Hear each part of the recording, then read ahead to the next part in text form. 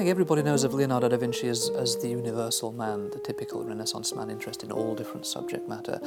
But I hope the anatomical drawings in their totality give people an understanding that Leonardo was not simply an artist who dabbled in the sciences, that his scientific pursuits were somehow a sort of bizarre or curious side issue, but that his scientific studies were central to his activity, and that the anatomical drawings in particular are of such quality and such sustained brilliance in some ways that Leonardo deserves to be thought of as one of the great scientists of the Renaissance, at least the equal of his status as a painter.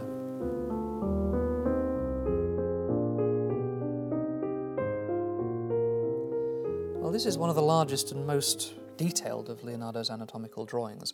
It was compiled around 1509, essentially as a compilation of all his understanding of the human viscera, based primarily on dissection of a man who'd claimed to be 100 years old that Leonardo had carried out a couple of years before.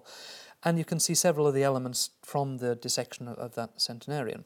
He probably had cirrhosis of the liver, and you see there's an enlarged spleen.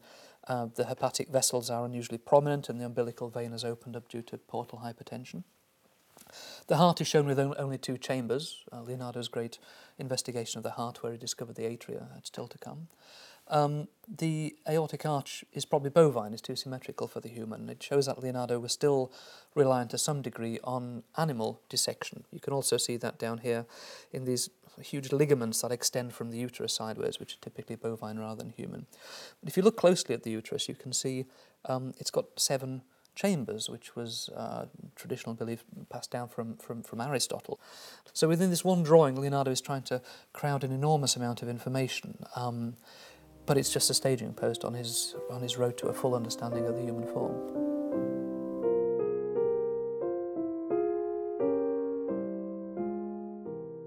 Throughout his career, Leonardo intended to publish his anatomical research as an illustrated treatise on human anatomy.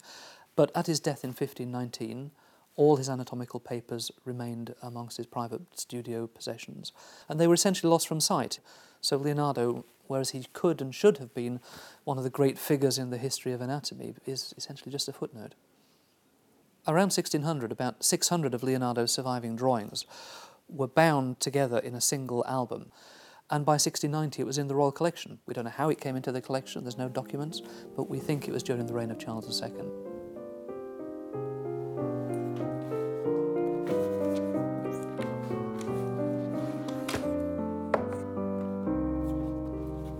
As a great artist, Leonardo had 2 advantages over his contemporary anatomists.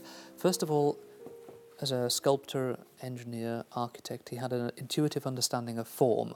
When he dissected a body, he could understand in a very fluid way how the different parts of the body fitted together, how they worked together.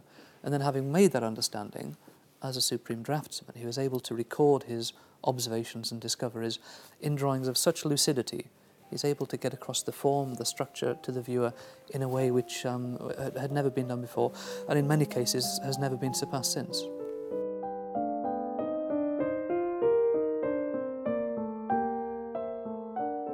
This is one of the sheets of studies resulting from a campaign of dissection that Leonardo carried out in the winter of 1510, probably at the University of Pavia, just to the south of Milan, where he is reported as having collaborated with a young professor of anatomy there, Marcantonio della Torre.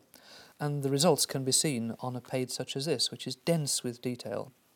He studies the muscles of the shoulder and arm, the structure of the hand, and you see here the nerves and the arteries feeding into the hand. And here at the centre of the sheet, an amazingly sophisticated dissection of the muscles of the face. And this is very, very difficult to dissect, and Leonardo has got it almost perfectly correct there. You can identify every single muscle. Now the drawings are surrounded by this patchwork of notes. In these he's partly explaining the drawings on the page, but also setting himself further topics that he wanted to investigate. They're sheets done for Leonardo's own record. They're not intended for anybody else to see, and consequently he wrote in mirror image with the left hand from right to left with every word and letter in perfect mirror image throughout his life. It was simply easier for him, I think, as a left-hander. If we turn the sheet over, because this is a sheet from a notebook and Leonardo compiled drawings and notes on both sides, you can see Leonardo's most comprehensive study of the skeleton. He's treated it almost like an architectural drawing, with 3 elevations, mutually orthogonal angles, from the front, from the back, from the side. Leonardo's last, and in many ways his finest, campaign of anatomical investigation was into the structure of the heart. Working mainly with an ox's heart, he dissected it to an extraordinarily fine level of detail, and the sheet of studies you see here is an investigation of the functioning of the aortic valve. Now, Leonardo realised that at the root of the aorta was a slight swelling, a sort of chamber which we now call the sinus of Valsalva, and he wanted to investigate the function of this. So he injected molten wax into the aorta, and it set, and he could see this bulb shape when he dissected it away. And then he made a glass model around that wax cast, and he shows it in cross-section here. And then he could pump water with a suspension of grass seeds through his glass model and observe these vortices in the sinus immediately above the aortic valve. And he deduced that these vortices played a crucial role in the opening out of the cusps of the valve after each pump of the heart. And it's absolutely right. It's only in the 20th century that cardiologists basically agreed with Leonardo that the vortices in the sinus of Valsalva are crucial for the function of the aorta. It's the most incredibly sophisticated piece of investigation and shows Leonardo as an experimental scientist at his absolute best.